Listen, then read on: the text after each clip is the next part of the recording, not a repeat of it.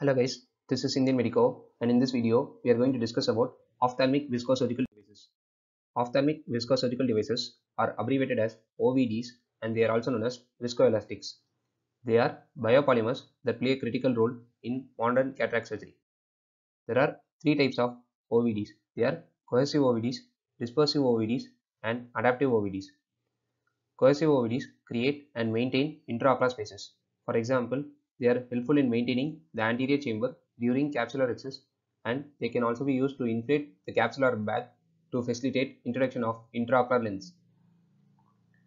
Higher molecular weight variants of cohesive OVDs maintain intraocular space more efficiently, but they tend to promote iris prolapse in shallow anterior chambers and confer a more sustained postoperative IOP raise.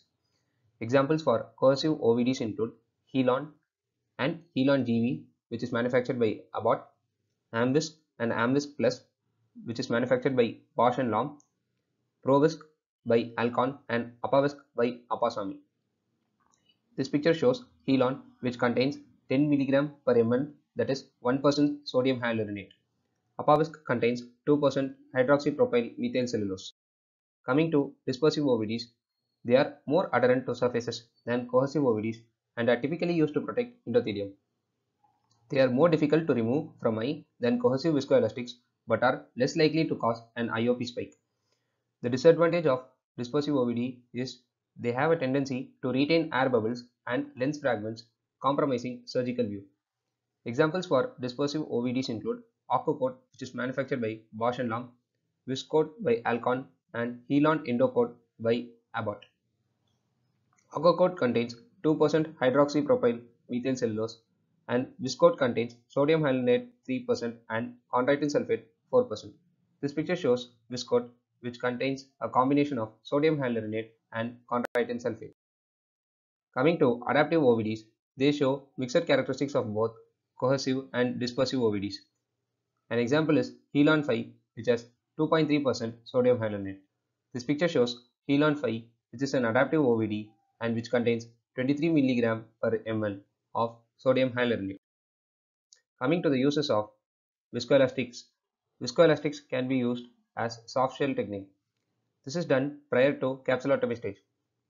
Here we use an outer dispersive layer followed by an inner cohesive nucleus. This is useful in cases where there is a higher risk of corneal decompensation like corneal guttata. Viscoelastics can be used for pupillary manipulation. During cataract surgery, when there is a small pupil, a high molecular weight cohesive viscoelastic like Helon GV will push iris away from lens and help to induce mydriasis.